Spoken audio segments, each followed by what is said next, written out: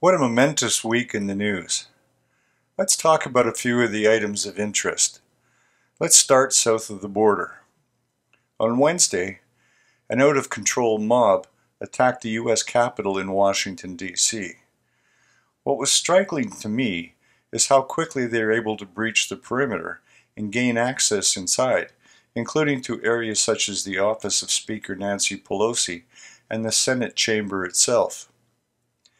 It's hard for me to imagine that in this day and age, a building of the importance of the Capitol was breached so easily. Video showed a breach on the ground floor window that was just glass.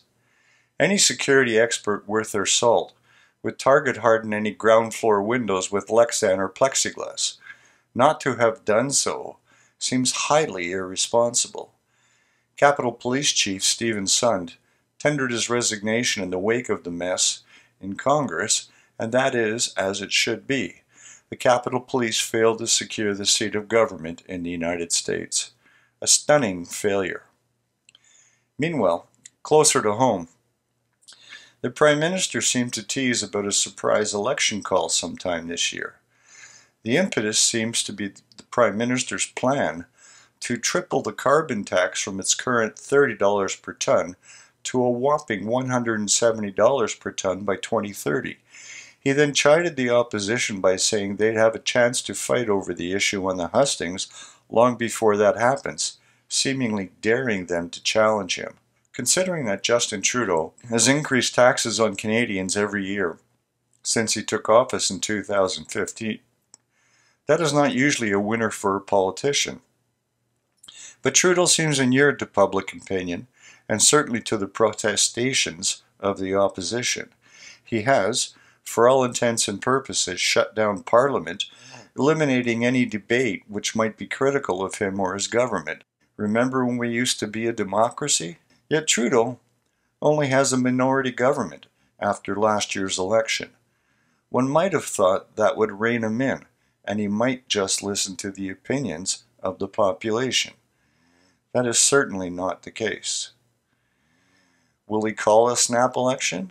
An interesting question. Certainly he wants a majority government, but does he take the risk? The Fraser Institute just released their Canadian Consumer Tax Index for 2020. The tax burden on Canadians is higher than ever before.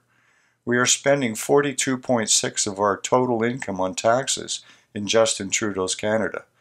That compares to 36.2% of income on housing, food, and clothing.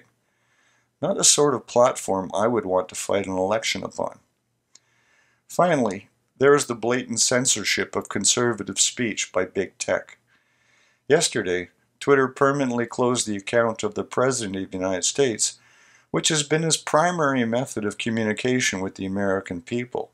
But it didn't end there. The social media platform Parler is under attack by Google, who are threatening to delist the app from their search engines and app store. Trump had 88 million followers and had tweeted over 57,000 times since assuming the office of the presidency.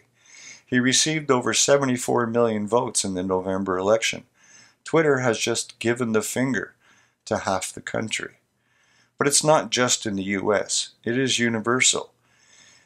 In the True North world alone, in the past 24 hours, Twitter has eliminated over 300 followers from me. The True North account is down about 1,000 followers, as is Andrew Lawton. And make no mistake, if it can happen to Donald Trump, it can happen to you or anyone for that matter. That is a frightening situation. For True North, I'm Leo Knight.